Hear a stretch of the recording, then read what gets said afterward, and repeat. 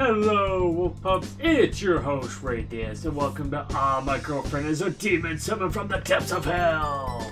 This is by developers Watercress for their Monster Maximum Month, I believe it is, Game Jam.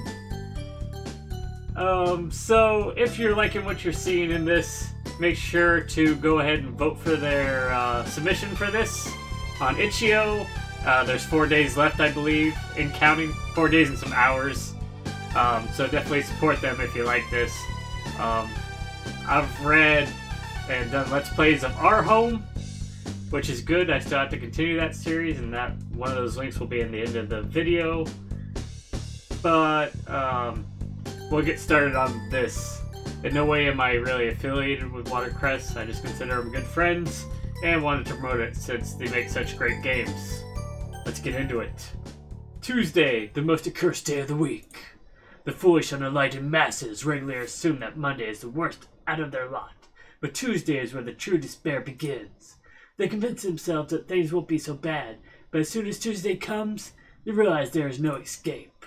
They have already become slaves to another mundane moment of existence. It is too late to break away when they finally realize their mistake, and the only thing they can do to keep themselves from succumbing to the insanity is to bear the weight of the burden until the week is over. Yes, Tuesday is the one day of the week where human anguish and misery reach their absolute peak. Delicious.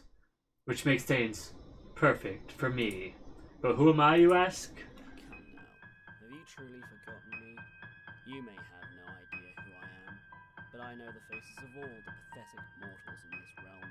I am Makoto. But just for your sake, I suppose it's best to tell you. Like an errant lightning bolt from the heavens cast down onto the earth, I appear to set the world ablaze. I am an existence unparalleled by any before me.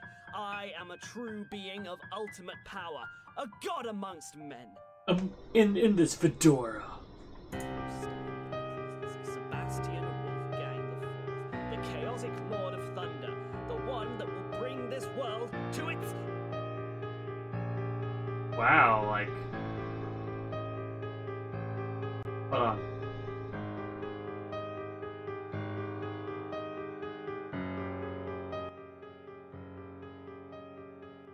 I don't think you can hear his voice with the music that loud.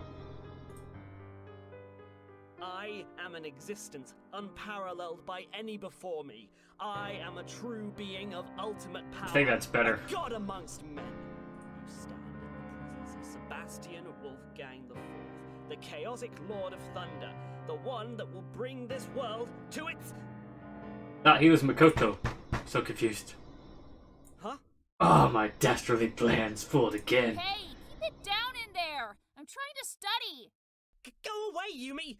I'm in the middle of something important right now! I'm busy with world domination in here! Leave me alone! Don't give me that, Makoto! You're just in there talking to yourself, aren't you? My name isn't Makoto! Not anymore! Maybe? Maybe I've been here talking to myself. Come on, you're in high school now. Do you really have the time for this nonsense right now? Yes. Look, I'll be done in here soon. Just give me a few more minutes, alright? Give me a couple more minutes! Not what it looks like! Whatever. Just try to wrap up whatever you're doing soon, okay? Okay. I could hear that vile person's steps as she walked away. Okay. Damn it! My concentration is all messed up. Who does she think she is? Interrupting a demon lord in the middle of his monologue. Now I gotta get back into character and recount my spiel over again. Alright. From the top. Tuesday, a day fraught with disaster and despair. Wait, that doesn't sound right. Tuesday, a mediocre day in a mediocre existence that highlights our mundane mediocrity for all to see. No. That sounds stupid. Too much alliteration, maybe? What did I even say the first time? You know what? Forget it. Let's just continue from where I left off. Yes, it is I, Sebastian Wolfgang IV, all-powerful commander of demons and ultimate terror! Now that you know who I am and what I'm capable of, I can see the fear trickling down your face like the blood from a fresh wound. But fear not, my dear. I shall not consume your soul and erase you from existence quite No. yet. No, I like to play with my food. I I will instead make you watch as I finally unleash my full power onto the world and bring it to its knees. For you see, I have been preparing for a day like this for a long time, and now I shall attempt what no other mortal has dared attempt before. Yes, I shall perform a demon summoning! The demon summoning has begun. You were a fool to think you could challenge my authority and claim my powers to be false, or worse, mere make-believe. But little do you realize that I have Yeah, now can been you summon through all my demons? preparations, No, you and can't. I shall begin my incantations on this very night. So, sure. In just a few short Earth hours, I will call forth a demon of unimaginable power who will obey my every command without hesitation. Pew pew. And once they are in this world, I will use their power to create a new world order. All of the insignificant insects shall bow before me or burn. Not even you, oh degenerate fool that you are, will realize what a mistake you've made when you have seen the error of your ways Yes. and finally recognized my awesome Yes. power. And like all great villains, I like to monologue for a very long time. After I bring the world to ruin, I'll crush you in an instant and watch your blood taint the rivers. Yes, the rivers run Your red. mangled corpse, I will rule over all of creation!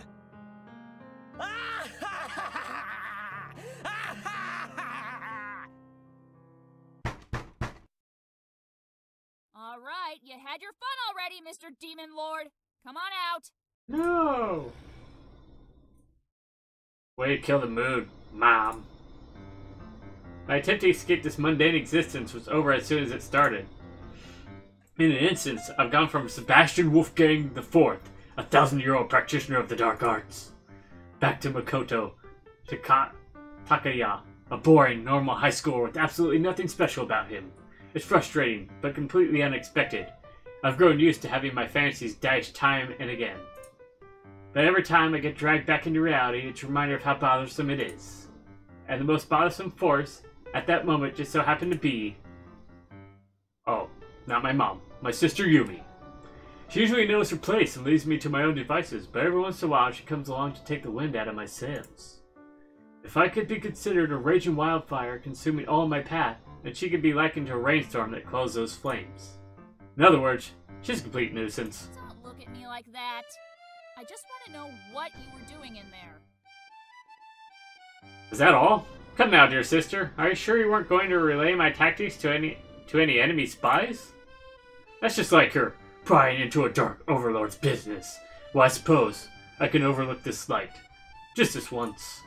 Especially considering I'm actually in a good mood today. If you must know, oh sibling of flesh and blood, I was busy preparing myself. Surely even you understand what that means by now, right? You mean you were letting the whole neighborhood know what a dork you are? Dork! Leave it to Yumi to misunderstand the subtle nuances of my existence. I guess I'll have to spell it out in big, bold letters. You won't be making such trite quips for long, dear sister. For you see, I will be summoning a demon into this realm.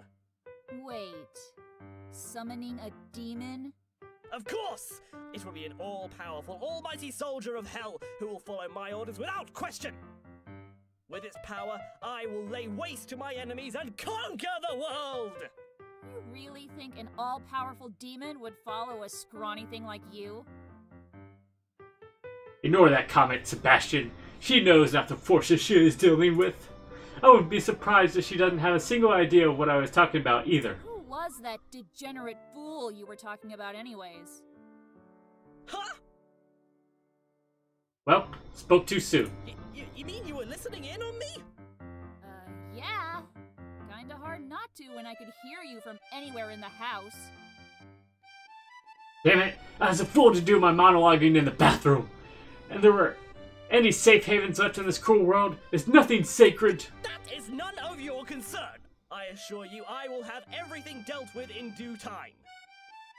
Look, I don't really care what you do with this whole Dark Lord business, but just try to keep yourself from doing anything stupid, alright? Mom and Dad may be off to Kamakura for a while, but that doesn't give you carte blanche to make a mess of things while they're gone. So, Just try to behave yourself, okay? Sure. Satisfied with my response, Yumi walks away without another word. She leaves me there, stewing in my own embarrassment. My mortal siblings have to butt in every chance she can get. Doesn't she? I can practically see the headlines. Dark Overlord of Destruction stopped by nagging sister. This is enough to make me vomit. But nothing is going to stop me now. Not even the one mortal who knows my 1,000-year history on this earth. I have everything I need to perform the summoning.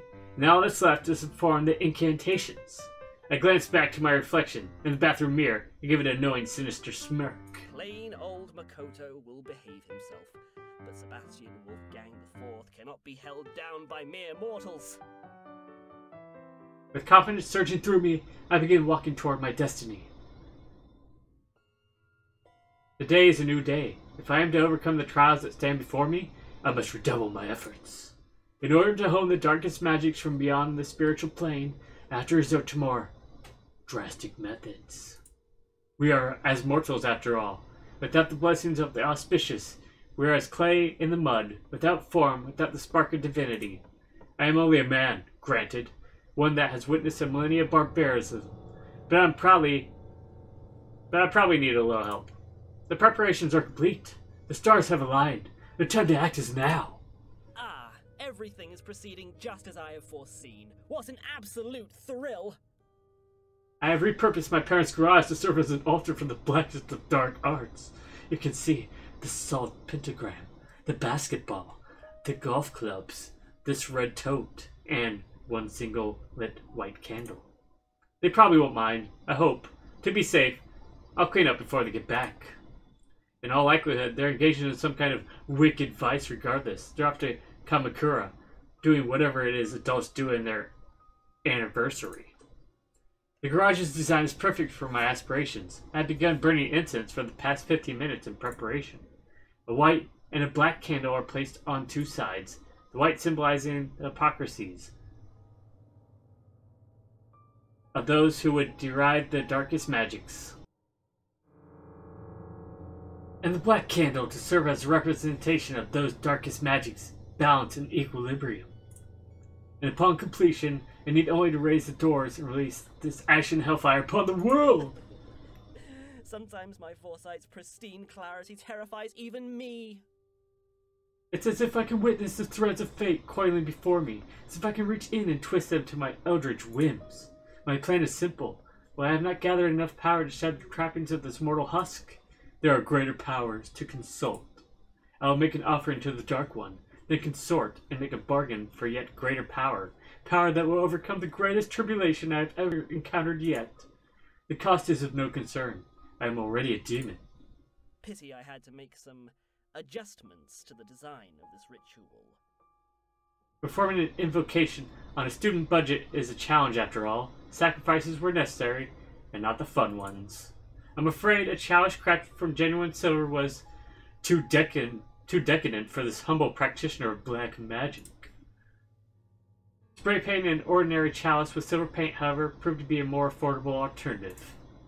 A show of thriftiness that would please Mammon of Greed himself.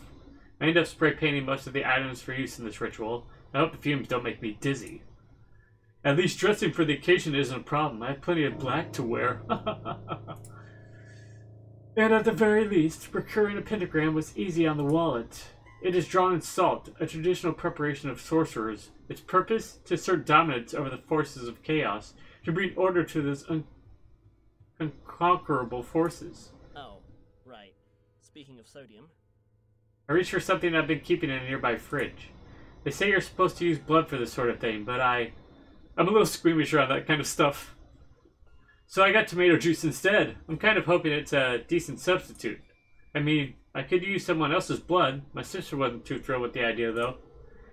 She actually smacked me. My head's still ringing from that. Well, it's organic at least, so I hope demons like this.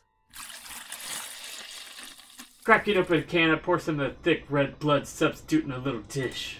Taking two fingers, I paint a circle with it. Perfect. Just large enough for me to comfortably occupy. Everything is almost ready. I can feel my hands tremble in anticipation, but I almost remember to calm myself. One more thing. I must preserve this auspicious moment. It shall serve as a portrait of my tireless preparations. Taking out my phone, I open the camera app and ready the lens. Good. Proper, unedited evidence in its purest form. This will do nicely. Ah, wait. No filters. Filters are ugly and pedestrian. What am I even doing? Alright, let's chill for a bit. Got to get into the right mindset. As if possessed, my hands make a myriad of movements, casting a spell to protect myself from charms and other nucleus incantations. Safety first, after all. Alright, I think I'm finally ready.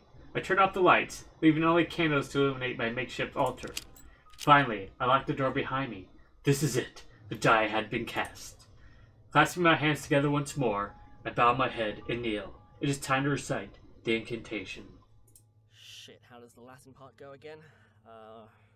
In nomine Dei Nostri Satanus Luciferi Excelsi? Close enough. Latin's a dead language, and it's dead for a damn good reason. At least I'm decent enough in my English class to handle the rest. I take another breath. In the name of Satan, the ruler of the earth and king of the world, I command the forces of darkness to bestow their infernal power upon me. I feel a little breeze caress my face. I'm not even done with the invocation. Blinking, I refocus. Though it's a hell of a coincidence. Oh, open wide the gates of hell, and come forth from the abyss to greet me as your brother and friend. What was that? Is there an earthquake? Come on, Makoto, wrap it up. Grant me the indulgences of which I speak. Come forth and answer to your names by manifesting my desires. Please? Strong gust of wind knocks me to the floor. I sprawl for a few precious moments before reorienting myself. What is the meaning of this? The candles stubbornly remain aflame. Despite the stormy conditions, a feeling of utter dread washes over me. What the hell are you doing in there, Makoto? You better not be making a mess! That feeling of dread intensifies. The icy blast of wind buffet my face. My bony hands clench against the asphalt. The realization of what I have triggered finally hits me like a stack of bricks. The ebony shadows dancing against the candle-lit walls taunt me. This is it! I've caused the end of the world as we know it. I've granted passage to the Dark Lord Satan himself. If you're performing another one of your stupid seances or whatever, it's not funny! I'm gonna tell Mom and Dad! Shit! This isn't good! All I can do is grit my teeth and bow my head, to wait and behold the undoing of reality itself. The Lord of all evil himself is about to make his grand entrance. I can only hope he will take pity on me for my foolishness. The stimuli continues to assault and overwhelm me. I can hardly differentiate the screeching winds from my elder sister's incontingent screaming. Overwhelmed by the power, I close my eyes. Perhaps if I become acutely aware, I'll wake up from this horrible nightmare. I'll cast aside my 1,000-year career as a practitioner of the dark arts, if this were all to be some foolish boy's warped vision. This wasn't what was supposed to... Shit! And suddenly everything went quiet, and incense-filled smokiness hung in the air. This didn't feel like a dream. It was all too real, down to every grain of salt beneath me. I suppose I ruined the pentagram, but that was the least of my concerns. You can feel a presence in the pitch-black garage. But even with all the meditation and seances I performed, my eyes had not the power to pierce the ebony veil. My breath was steel. I knew I locked the garage door. So, who got in here? The realization hit me. It wasn't a question of who, but of what. A chill drifted down my spine. My attention immediately focused on the sound of footsteps against the asphalt. Left foot, right foot, it was drawing ever closer. The presence was unspeakably powerful, and it was drawing closer still. Oh God, please don't hurt me. I can feel its raspy breath on my neck. Wow, tomato juice! Did you get this for me? Tomato juice? Oh, hey! This is, like, an offering, right? Oh, you're such a sweetheart! Tomato juice is my favorite! You know it's rich with vitamin A, right? The other girls make fun of me because it's so sodium rich, and I need to watch my figure. But I think it's pretty alright to indulge in your favorite things every now and then, isn't it?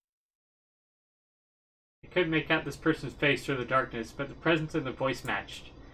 Were they one and the same? What's the meaning of this? Is there a light in here?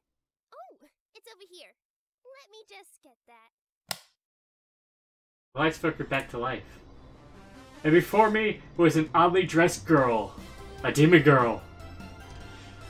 But that's gonna have to do it for this episode of Oh, My Girlfriend is a Demon Summoned from the Depths of Hell! I know it's dragged on long, but I wanted to see who this was.